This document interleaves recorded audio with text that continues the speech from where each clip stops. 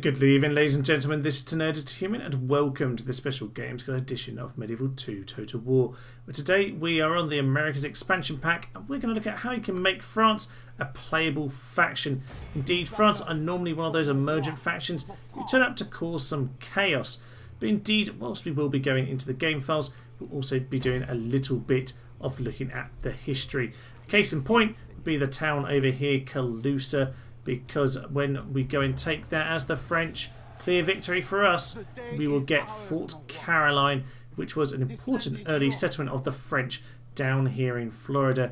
And of course, a bit of role play is always a bit of fun, I think. So we need to kind of decide where we're going to start our campaign from. Now, I've decided Louisiana is going to be the place that we begin our little campaign from. Now, obviously, whilst Fort Caroline is a key settlement in about the 1560s, settled by the French, I think we want to actually leave that because we will get this event a little bit later on where the troops appear on the coast here.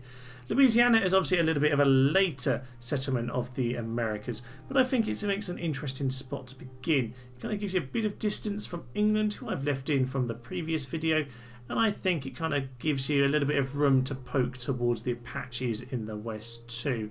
There's kind of a historical nod here, but I think it lets you kind of play the game in a bit more of an open style. So I'm going to pick that as my kind of starting point. And without any further ado, let's head into the game files and let's make this happen.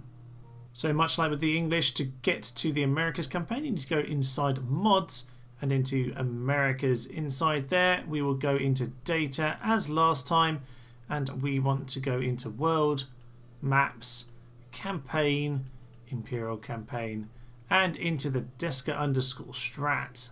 Once inside Desca_strat, then we are going to take France and move them from non-playable to playable. Now, in fact, this is actually the exact same file I used for the England video, just to add some clarity for you. So we are going to play this in both England and France from the start of the game. So if I search for France, I will be able to find the section which has them in. Now, underneath England, which obviously, as I said, is still in there from before, I'm going to get rid of the dead until resurrected. And then obviously I can fiddle with Denari if that is indeed what I want to do. As ever, the first thing I want to do is find myself a region, and I'm going for Choctaw. Now, this one should be nice and simple. I can cut that out, make sure I get my spacing correct, and head back up towards France, where I can simply paste that in underneath there. So we now have ourselves a settlement as well. Next, we need ourselves a faction leader, and normally I would just take this from another faction. It would indeed be really easy to take it from the English above me here. But in case you haven't already done that, we will go and search for Spain.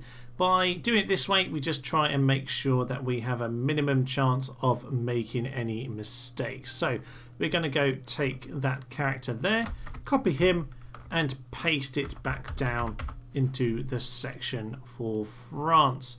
So we can then, as we go down here, paste that underneath, and we now have ourselves our faction leader. We'll just get rid of the battle model. That is not necessary because that's for Spain specifically. And obviously from here what we need to do is start trying to find out what our coordinates should be. Finding the correct coordinates is much easier on the Americas expansion because you don't actually need to know the exact units that are there. It's much more useful, this file, because you'll find that all of the different rebel units are listed with a reference to which particular region they are in. So all of these lads are in Choctaw. We need to highlight the coordinates there, take those, and then get rid of those units because obviously we don't want the rebels to spawn there themselves. We can then head back up to France and replace those coordinates with our lovely shiny new ones. Just make sure you get your spacing right. Just check there is indeed a comma afterwards, so let's keep the formatting consistent. In order to find the army we need, we're going to go out of Desca_strat and into campaign_script. This is in the same subfolder, Imperial Campaign, as we were just in. Once inside the file, you can simply use Ctrl F for find and go and find France. It's only a few clicks, takes you to France Arrives, where it will list the army that spawns around 20 to 30 turns into the game. Indeed, it's supposed to be the French arriving in Jacksonville in the 1560s. Of course, in real life, the Spanish would go on to sack the town and the French would pretty much be kicked out of Florida. But for us, we want to maybe change a bit of that. So we're going to take this army here from the New World Bodyguard unit there, and we're going to copy and paste that back into the desk_strat file. Once back inside desk_strat, we're going to click underneath army there and paste in our new marvelous army. Although we will have to do a little bit of fiddling around. Now, I don't actually want all of these, so I'm going to get rid of quite a few of these units. I possibly just want to leave myself with a couple of these New World Cuirassiers, a couple of the musketmen, and a couple of the crossbowmen. That'll be absolutely fine. We'll just bring all of those guys across so that the formatting is perfectly sensible and that the game doesn't muck around with that. So once we've done this, you can make any little changes you want to. I tend to give 1 experience to the bodyguard. We may well indeed want to change the age or something like that. Maybe let's have him nice, 32 years old, bit of a younger lad. And indeed, we need to change the names. At the moment, it'll come up blank because this is a Spanish name, not a French one. In order to pick the name, we need to head out of Imperial Campaign and back into Data. And down in here, you'll find the Desca_names file. In here, it's a simple case of searching for France. Ignore the Francesco and Francescas that get in the way. Eventually, you get to France. Obviously, we want to call him something ridiculous like Pierre, just to be typical. You've got Bernard over there, which is well, Bernard, which is rather marvellous. Is Pierre actually in the list? Indeed it is. Yeah, Pierre's there, which is great. So we can go with Pierre, and we obviously need to pick a surname to go along with it. Albeit you don't actually need a surname, you only actually need a first name. So we'll probably just pick Pierre for now. So back in our file over here, we're going to paste Pierre in. He's a named character, he's male, he is our leader. And that is absolutely fine. I think we're happy with this. We can save this up and we can head on into the game. Here we are then in Louisiana. Yes, and yes, American Tom is very much going to be put away. I'm not going to carry on with that accent, I promise. Louisiana, though, clearly has been renamed from its lovely Choctaw camp as it was before.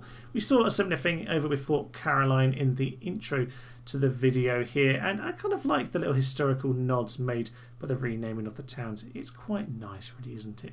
But of course, Louisiana, whilst it would eventually become a key part of the French-American holdings, well, before being sold to the Americans in 1803, realistically their early settlements up in the north was Jacques Cartier, taking what is modern day known as Quebec. Of course, Quebec City was set up in the mid-16th century. Now, we obviously saw that Fort Caroline would be a key taking a few decades after that. So if you do want to do a bit of role play, I suppose it would very much be the kind of region I've given you over here, Louisiana, but that really came much later. So I think a bit with the English, it's kind of a bit more of a what if. What if they managed to have a little bit more of a conquering power down in the south? What if they managed to hold off the Spanish who came to attack Fort Caroline? Indeed, I think what happened when I've been playing my little playthrough here was that the moment I took this and these troops came, my money completely plummeted because I've suddenly got to pay for all these lads. Now the upkeep actually is being made fairly low just because the size of the units aren't particularly big. Even so, it is a bit expensive. So I think if you were to do this yourself, swinging straight down to Cuba would probably be a very sensible idea. Although the Spanish do seem to hold a full stack there. So bear that in mind. Yeah, I think if you're going to roleplay, it's going to be a bit more of a what if. What if it went the other way for the French? I think that could be a fun way of playing it. Even as an Englishman, I can admit that might be interesting. That just about sums it up for today then, ladies and gentlemen. I hope you enjoyed our little dabble into playing as New France in the Americas campaign. Certainly, it's been really nice to go on to the Kingdom's expansions. It's such great value. I mean, it was really cheap back in the day, and there are 4 magnificent big campaigns that you can get on with. I really couldn't recommend it highly enough. So yeah, a bit of a shout out to Abongo in the comments for you suggesting this. Indeed, if you do have any comments or suggestions or indeed queries, do put them in the comments below. I really do appreciate it when you tell me how you've gone and taken this video, and maybe you've done something slightly different to role play it a certain way. Or indeed, if you just have a question or a suggestion for future videos. So do add those below if you have anything to add. Of course, I will put a link to the unpacking video for a basic modding video for Medieval 2, because some of you might just need that to remind you how to unpack the files. But anyway, I will leave you for now. I'm Thomas, this is To Nerd As The Human, and this has been a short little games guide to playing as New France. Thank you, and goodbye. By Jove, it is a marvellous, marvellous day. Spiffing, one would say. Any one for Pims. He has seen the light, he has joined the anarchy, he is cruel and cunning, and you know what, he likes a little drink, and I think that's marvellous. La la la la la la la, chop your way through the peasants. One shot! No!